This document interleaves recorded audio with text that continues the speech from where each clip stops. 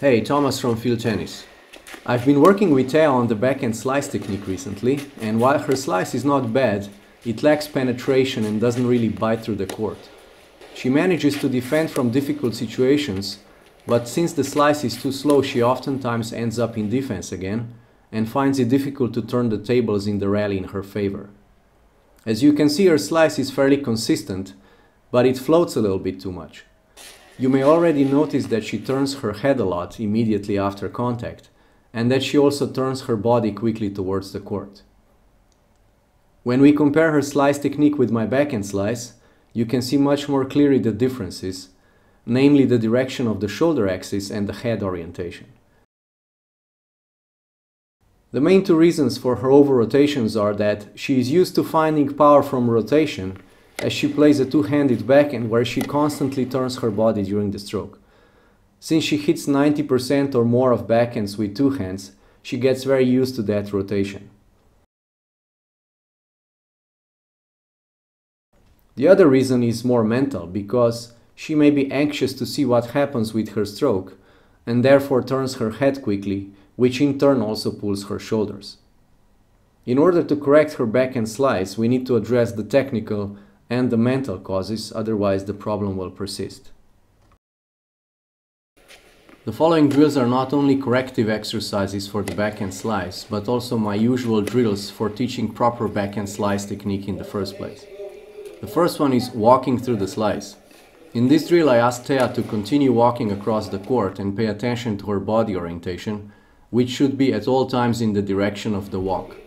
Because she's walking all the time, she would find it quite difficult to rotate through the shot, as it's much more natural now to keep the body facing to the side. While she still does turn her body slightly, she is getting the feel for this drill, and in combination with the next two drills, she can feel the right way to generate power without turning her body. She can hit 3 balls in one go and then repeat the drill. We did this for about 30 balls at once.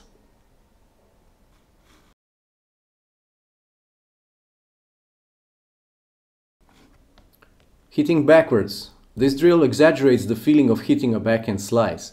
Namely, when we hit the slice, our body is facing 90 degrees away from the direction of the stroke. Since Thea over-rotates and actually wants to face the direction of the stroke too early, I overcorrect her and ask her to hit backwards.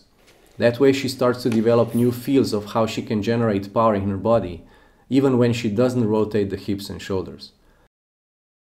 She positions herself in a normal neutral position for the backhand slice and hits a few usual shots over the net from my drop feed. Next I drop the ball slightly closer to her and ask her to hit to the side fence behind her back.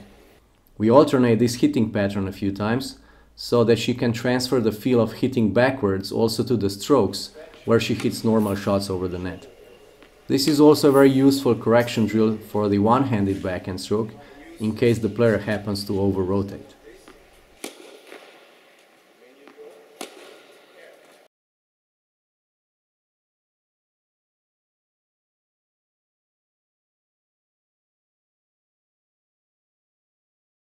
Hitting downwards.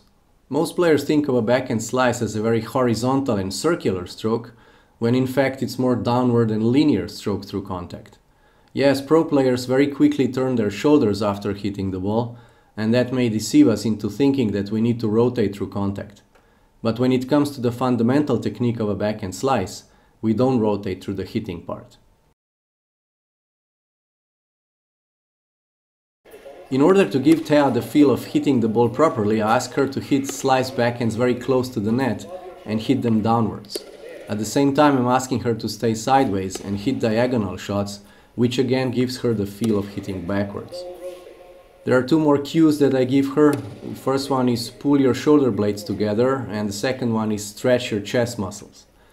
This again leads her in the right direction of engaging her body biomechanically correctly, which generates a lot of power without body rotation. As she starts to feel the power and starts to trust the stroke, she'll be able to let go of the desire to turn and the desire to look too quickly after her stroke to see what happened. The tricky part when it comes to the backhand slice is that we oftentimes play it in defensive situations and are therefore anxious to get out of them as soon as possible. This anxiousness causes us to try and see very quickly what happens with our slice, and in the process we rotate through the stroke, causing it to float. Therefore, we must develop certain mental discipline to stay sideways through the shot until we feel that we have completed the follow-through, as only then we can hit a penetrating backhand slice that will neutralize our opponent and prevent the next attacking shot. Thea is now starting to develop proper feel for generating power on the slice without the body rotation, so we need to see if she can execute a proper backhand slice also on the baseline. As you can see, here and there the slice might still float, but most are hit much better than at the start of the session, which lasted only about 15 minutes. There is of course still some work to be done on the slice, but Thea is now on the right track to having a much more effective backhand slice. I invite you to test these backhand slice drills for yourself and let me know how they work for you. Thanks and enjoy the game!